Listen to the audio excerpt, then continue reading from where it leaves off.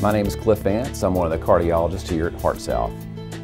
Venous disease affects approximately 50% of the population and ranges from simple things such as spider veins to more severe diseases such as deep vein thrombosis, which can be life-threatening. One of the more common problems that we encounter is something called venous insufficiency. With venous insufficiency, patients will have a problem with the blood flow returning from the leg back towards the heart. In this case, the one-way valves in the veins become incompetent. This leads to a number of symptoms ranging from heaviness in the legs, cramping in the legs, night cramps, restless legs, sometimes burning or itching in the legs. If you have venous insufficiency, the treatment initially is to wear compression therapy, such as with compression hose or perhaps an ACE wrap.